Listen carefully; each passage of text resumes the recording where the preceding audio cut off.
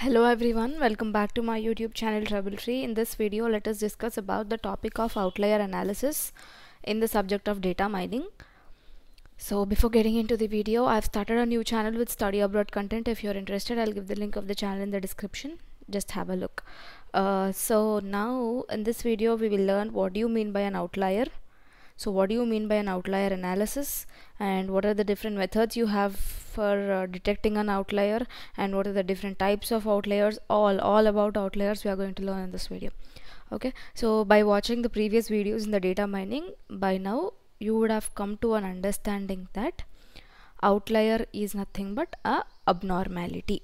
Okay, among the data objects, the one which will not obey the general behavior, in the sense, suppose we are writing, or say suppose everybody is walking in the forward direction. So from that group, if any one person is walking in the reverse direction, then that person is an outlier.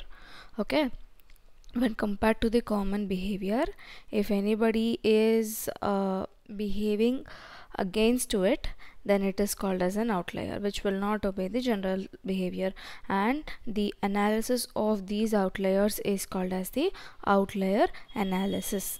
Got it? So this is all about the outlier analysis. So now we have the outlier detection. Outlier detection is nothing but it is the process of detecting the outliers. That is, you will be identifying the outliers. Okay, you identify the outliers, and subsequently, that is immediately you will be removing them as well. Okay, so outlier detection does not only means identification of the outliers, you'll be even removing them.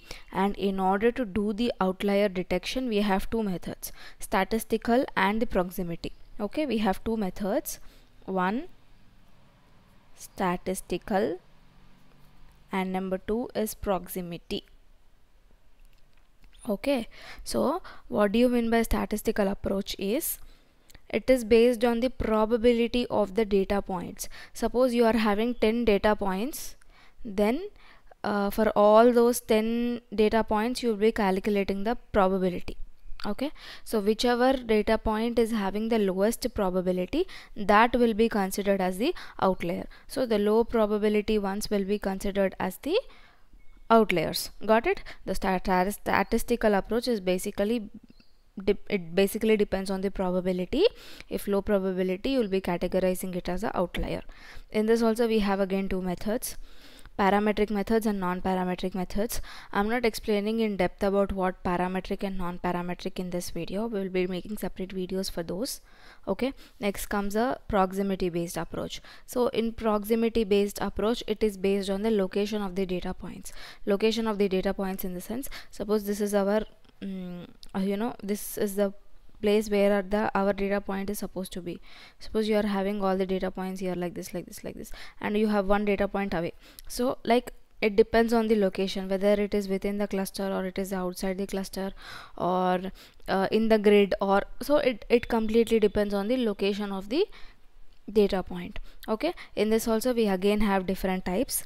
First is density based approach. Okay, second is distance based approach. Okay, third is grid based approach, and fourth is deviation based approach. So about all these also separate videos I'll make. So this is all about the outlier detection methods, two methods, and then those two also statistical, proximity. In those two also we have more sub methods. Okay na? Next, types of outliers. So in types of outliers we actually have three types.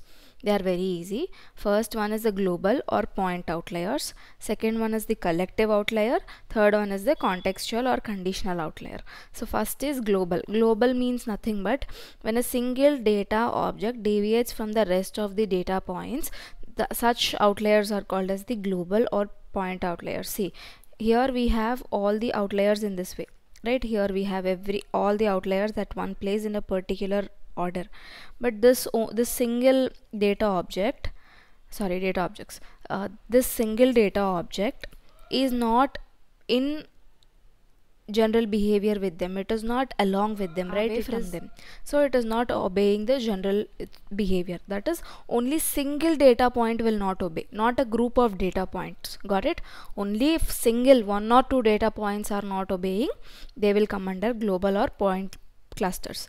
Next, collective clusters. So collective clusters are nothing but, in the global or point, what we have single data point is not obeying, right? But here we will have the group of data points. Group of data points will deviate from the actual behavior. It is called as the collective. The word collective itself says, right? So the group of data points will be deviating away. Okay, done na? Next, after collective we have the last type, that is the contextual or conditional outliers. So contextual or conditional outliers is nothing but, data objects will deviate from others because of any specific condition.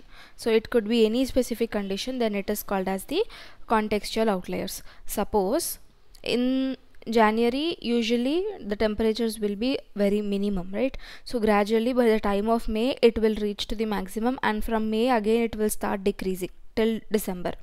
So if at all suddenly in May, if the temperature drops to the temperature that we see in January, that is, it drops to 10 degrees or 15 degrees Celsius, then because of some condition, something has happened, like, you know, a flood or because of some unconditional reasons, the temperature has dropped, right?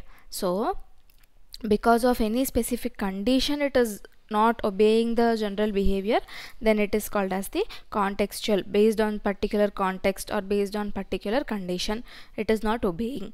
Okay, so this is all about this video. In this video we learned what outliers are. The one which will not obey the general behavior are called as the outliers. Next, what do you mean by outlier detection, and what are the different techniques we have in outlier detection, and what are the different types of outliers? So these are all the things that we have learnt in this video. I hope this video helped you, and if yes, hit the like button and also share it with your friends.